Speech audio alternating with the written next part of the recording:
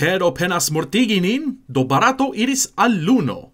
Mi estas Logan Hall, ca jen via resumo de Aŭgusto 2023. Unue, mi devas rimarki pri la Universala Kongreso gastigita por la 100 fojo de Torino, Italio. Bedaŭrinde mi ne povis iri, kaj se mi estis vera ĵurnalisto, mi almenaŭ intervjuus kongresinton. Sed anstataŭe mi sidis sur mia pugo kaj restis en la diabla anglosfero. Tamen malgraŭ tio, ni povas vidi skizon de tio, kio okazis en Torino, per la informoriĉa kongresa libro, kiu nombras 100 paĝojn, 20 pli ol lastjare, kaj per la paĝo de Vikipedio, kiu bone resumas. La temo ĉiare estis enmigrado kun fluo de homaj valoroj, kiu kadre okazis pluraj prelegoj kaj debatoj, inkluzive pri klimatŝanĝiĝo, biologio, kartografio, integriĝo kaj aliaj. La kleriga lundo konsistis el tre diversaj kaj riĉaj temoj, ekzemple aikido, reprezentado de fortaj inaj karakteroj en kino, kaj la psikologio de falsaj novaĵoj. Plu distris la scienca kafeo, kies temoj estis prezentitaj mardon kaj ĵaŭdon, inkluzive pedagogio, karakterizoj de gemoj, kaj artefarita intelekto en eventuala estonteco sen homa laboro. La Internacia Kongresa Universitato aldonis prelegojn pri kvantuma interplekteco, reguleco en lingvo kaj la konga lingvaro inter alie. Oni ne forgesu la merkredajn ekskursojn, kiuj ofertis vizitojn al multaj italaj urboj kaj antikvaĵoj, aŭ la 9 koncertojn dum la semajno. Bonvolu komenti sube se vi iris al la ĉi-jara Universala Kongreso kaj rakontu al ni pri tio. Nova variaĵo de la kronviruso fariĝis la plej komuna, raportas CDC, la usona centro pri malsanoj, kaj mi kredas tion priparolinda, ĉar mi en aŭgusto malsaniĝis de KOVIM la 3. fojon. Jen mia sperta takso, ĝi ankoraŭ aĉas. Ĉifoje mi tamen ne supozis, ke mi havis la kronviruson, ĉar tiam la simptomoj ŝajnis multe pli kiel komuna gripo. La unuan tagon mia gorĝo doloris min. Gis posttagmeze mi laciĝis, mi febris, mi mukis. Kaj la unuan nokton mi suferis la plej usonan koŝmaron imageblan. Mi klopodis ne sonĝi, ĉar mi timis, ke ĉiu aparta sonĝo kostus monon, kiun ne pagus mia asekuro. En dormo mi negocis kun superaj fortoj por pardoni miajn sonĝojn kaj instigi neniujn plu. Amikoj, mi eĉ ne vizitis malsanulejon. Mi povis suferi en mia domo senpage. Miaj simptomoj malpli severiĝis jam la sekvan tagon kaj plu dum la semajno. Mi sentis min tute bone post 5 tagoj. Tio ne sugestu tamen, ke la kronviruso efikas al ĉiuj tiel milde. Mia sorto estas tre bona, se mi ne suferas la tiel nomitan longan KOVIMon. Mi neniam perdis la sensojn, sed ŝajne ĉi tiu variaĵo ankoraŭ kapablas ilin perdigi. La plej freŝa variaĵo memorigas, ke KOVIM 19 restas kun ni, kaj ke ni devos resti diligentaj kontraŭ ĝi. Eĉ kreskas voĉoj, ke ni devos revenigi maskojn kaj distancadon. Ĉi tiu variaĵo, neoficiale nomita eris, estas posteaĵo de la speco Ixobo-bo, pri kiu estas preparata vakcino por la aŭtuno. Tamen oni maltrankviliĝas, ke eble ĝi venos tro malfrue. Laŭ sia ĉefministro, Slovenio ĵus spertis la plej malbonan katastrofon en sia historio. Diluvon, kiu kovris pli ol 2 trionojn de la lando inter la 3 kaj 4 de aŭgusto per monato da pluvo. Nur 7 homoj mortis pro la vetero, tamen ĝi kaŭzis damaĝon je pli ol 2 miliardo da eŭroj, kaj miloj devis fuĝi de siaj domoj, kun multaj savitaj ĝuste el la inundo de la slovenia armeo. Almenaŭ Pollando, Francio kaj Germanio sendis humanan helpon. Maui, unu el la insuloj de Havajo, suferis unu el la plej mortigaj incendioj en historio, en kiu 115 mortis kaj centoj pli malaperis. Pereo fokusigis en la urbeto Lahaina, kies popolo de circao 12,000 homoi devis fugi, kelkai recte en la oceanon, forlasante cian ein posedajon. Teme pri construaĵoj kaj vegetaĵoj, la urbeto ne plu existas. Ĝi estis tute forviŝita de fajro. Inter alie, ĝi perdis faman banjanon, kiu ĵus celebris sian 150 datrevenon. La incendion pli severigis ciklono Dora, kiu pasis 800 kilometrojn sude de Havajo. Kvankam ĝi neniam rekte atingis la insularon, la malebena atmosfera premo kaŭzis fortan venton tra Maui, kiu facile portis la fajron. Dora estas aparte rimarkinda kiel plej daŭrinta ciklono en Pacifiko je kategorio 4 laŭ la uragana skalo. Oni opinias ke ĝi estos la plej fama ciklono ĝis nun, kiu neniam trafis landon. Kelkajn tagojn post la okazo, la ĉefo de la krizodepartemento de Maui subite demisiis post kritikoj, ĉar li decidis ne ŝalti la alarmojn, kiuj avertus Mauianojn pri la danĝero. Li defendis sian decidon dirante ke la alarmoj kutime signifas tsunamon kaj eble kondukus homojn al pli danĝeraj lokoj. Tamen kritikantoj memorigas nin ke homoj havas orelojn kaj okulojn kaj povus pli frue taksi la situacion se atentigitaj per alarmo. Tio estas la dua fuŝo en Havajo pri ŝtataj avertoj post la akcidento de 2018, kiam ĉiuj havajanoj estis avertitaj per ĉiu amaskomunikilo pri venantaj misiloj, emfazante ke ĉi tio ne estas testo. Jen la demando en ĉies mensoj. Ĉu oni vizitu Maui ĝuste nun? Vin eble surprizos la vario de opinioj. Se vi celis iri al Lahaina, via destineo ne plu existas, do compreneble vojaĝon tien oni nuligas. Unu konsilo estas iri nenien en Maui, ĉar ili bezonas ŝpari tempon kaj rimedojn por rekonstruado, ne por regali turistojn. Tion opinias Jason Momoa, fama usona aktoro kaj denaska havajano, dirante ke via ĉeesto ne necesas en insulo suferanta tiel profunde. Tamen, assertas aliaj, precipe el la malpli bruligitaj partoj, ke Maui dependas de turismo, kaj ke laboristoj suferos des pli, ju pli da homoj nuligas siajn vojaĝojn.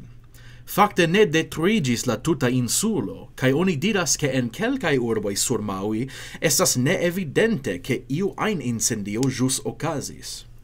Kion ajn oni faras, oni estu respekta kaj konscia pri la afliktoj de Mauianoj. Laŭ la guberniestro, oni ja ne iru al okcidenta Maui, sed ŝajne la cetero restas malfermita por vizitantoj. Ne necesas viziti tamen por helpi. Se vi volas donaci monon, estas oficiala retpaĝo kiun mi ligas en la videa priskribo. Jevgeni Prigoĵin, estro de la privata militistaro Vagner, ŝajne mortis.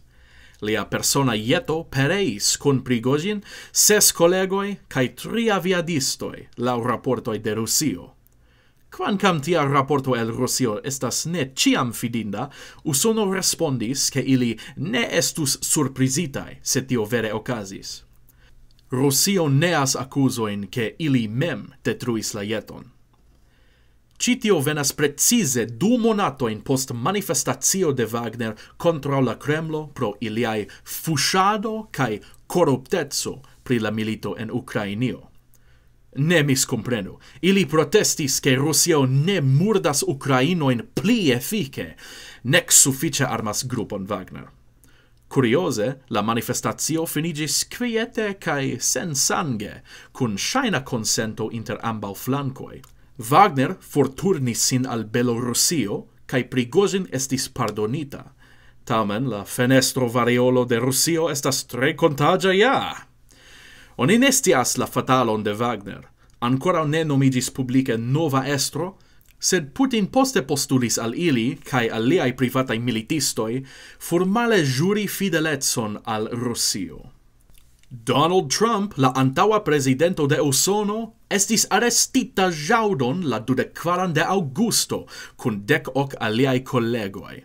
Ilin arestis cantono de Georgio sub formala accuso pri 41 crimoi, inclusive falsai assertoi al oficialuloi, donado de falsai documentoi, petoi al oficialuloi forlasi siain juroin, comploto contra la stato, cae obstructado al jugesplorei pli la concernai aferoi, inter alie. Resume, ili petis al almenau 7 gubernioi cae al districto Columbio false declari Trump la electita presidento en la balotado de 2020, quancam la aresto temas nur pri la crimoi relatai al Georgio. Char la crimoi estas assertitai cae processotai de gubernio, uno interesa consequenzo estas, che ili estos nepardoneblai de la usona presidento en la ocaso de condamno. Plue, en Georgio, ec la guberniestro ne havas la plenan raiton pardoni crimoin lau legio de longe encondukita pro pasinta estro, kiu ofertis pardonoin contra mono. Attentinde, Trump ne tranoctis en mallibereo, char la juĝafero ancora ne okazis. La procuroro deziras komenci gin en 6 monatoi, au almenau suffice antau la venonta balotado en 2024. Essence, li venis por pagi caution, lau rapporte $200,000, cae por esti registrita de la polizo. Inter alia tio inclusivas carcer numeron, cae foton de lia visaggio. Eble una el la plei impresai fotoi en usona historio pri kiu ni certe parolos longe post mia morto. BRICS, boro itso so, estas politica cae economia unio nomita laŭ siaj 5 membroj: Brazilo, Rusio, Barato, Ĉinio cae Sud-Afriko. En la 4 semaino de Aŭgusto ili havis konferencon, en kiu ili duobligis sian membraron, aldonante jen Saud-Arabion, Argentinon, unuiĝintajn arabajn emirlandojn, Iranon, Egiption cae Etiopion. Homoi plendas pri LGBTQIA2S+, sed formas BRICSaŭje. Kiel hipokrite. Cyril Ramaphosa, la presidento de Sud-Afriko, assertis en la fina tago che pli aldonoi alla alianzo venos. Prescau 50 aliai statoi esprimis, formale au neformale, intereson aligi, inter alie Indonezio, Cubo, Bolivio, Algerio cae Kazahio. Unu celo de la ligo estas sendependigi de la usona dolaro. Ili jam discutas enkonduki novan valuton. Lau malneta produkto esprimita per usonai dolaroi, la 11 membroi cune valoros 30,75 milionoin en 2023, compare al usono je 25,5 milionoi. Do estas credeble che ili povos defii usonon kiel peranton. En Ecuadoro, prezidenta-kandidato Fernando Villavicencio estis atencita ĉe sia mitingo je Aŭgusto la 9. Li estis pafmordita en atako, kiu ankaŭ vundis 9 aliajn homojn, inkluzive kandidaton por la Nacia Asembleo kaj 2 policanojn. 7 homoj estis arestitaj pro la atako, kaj la pafinto mortis tenate de la polico. La aktuala prezidento, Guillermo Lasso, tui deklaris nacian krizon kaj petis helpon de la FBI, la usona bureau de examenado, kiu sendis delegitojn la postan tagon. Villavicencio estis unu el la 8 kandidatoj por prezidenteco, kaj laŭ publikaj enketoj li estis meze populara. Li kampanjis inter alia por defii koruptecon kaj krimon. En Ecuadoro la ŝtato luktas kontraŭ bandoj de organizita krimo, ofte pli bone armitaj kaj regpovaj. Pli ol duono de la civito tie vocis, che nesekureco estas la plej alta prioritato, kiun traktu la ŝtato. Almenaŭ pri tio, Villavicencio kaj la plej multo de kandidatoj kaj registoj konsentis, kaj post lia morto ili publike funebris lin. La voĉdonado ankoraŭ okazis la 20 de Aŭgusto, kaj neniu kandidato ricevis absolutan majoritaton de la balotoj, do la 15 de oktobro estos elekto inter la 2 plej superaj kandidatoj, Luisa González kaj Daniel Noboa. Barato fariĝis la kvara lando sukcese sendi sateliton sur nian lunon, kaj la unua lando specife sur la sudan poluson de luno. Sendis ili Chandrayaan-3, kiu atingis la lunon je la 23 de Aŭgusto, 6 semajnojn post ĝia lanĉo. La vojaĝo inter Tero kaj Luno bezonas nur 2 semajnojn, sed Chandrayaan-3 orbitis ĉirkaŭe por sekvi taŭgan vojon por la surgrundiĝo. Ĉi tio estas la 3 en serio de misioj de Barato pri la Luno. Ĝia nomo, Chandrayaan, venas de la sanskritaj vortoj por luna veturilo. La unua misio okazis en 2008, kaj kvankam ĝi senintense finiĝis antaŭ sia planita 2-jara daŭro, ĝi plenumis preskaŭ ĉiujn siajn celojn kaj akiris multajn datumojn. Chandrayaan-2 fiaskis, frakasiĝante kontraŭ la surfaco de Luno en 2019. Chandrayaan-4 estas planata por plu esplori la sudan poluson de Luno, ekzameni specimenojn el la surfaco kaj pruvi teknikojn por travivi sur Luno en noktaj kondiĉoj. Ĝi eble lanĉiĝos inter 2026 kaj 2028. La sukceso de Chandrayaan-3 venis nur 3 tagojn post malsukceso de Rusio, kies satelito Luna 25 ankaŭ celis atingi la sudan poluson de Luno, sed anstataŭe pereis kontraŭ ĝi, perdonte la ŝancon fariĝi la unua lando viziti tie. Rusa sciencisto Vitali Milnikov, estro ĉe kosmofirmao Rokoko Energia de fako pri raketaj kaj kosmaj sistemoj, subite mortis 10 tagojn poste.